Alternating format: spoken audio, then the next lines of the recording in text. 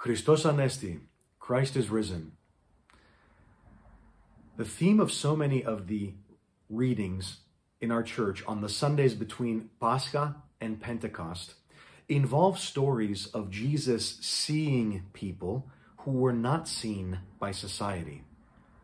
As I mentioned in my sermon last Sunday, the theme of the story of the paralytic, someone who was for 38 years paralyzed and no one would help him to the water to be healed, but Jesus saw him and healed him.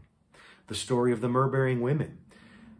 Women's testimony in the ancient world was not permissible in court, and yet Jesus chose them, the women, to be the first to proclaim the resurrection to all the world.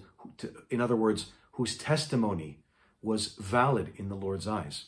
The Sunday of the Samaritan women, which we have this coming Sunday. Someone who was despised by Jews because she was a Samaritan, because she was a woman, she had lived in sin. Jesus saw her among her many, many sins and shortcomings in her life. And yet she also went out and did great things as a saint of the church and great missionary later on. And then, of course, the blind man, a story in which Jesus heals someone who is blind. But the Pharisees question why he was healed. And the theme of the story, of course, is who truly is blind, who could not see, the one who had been blind or the ones who were the priests of the temple.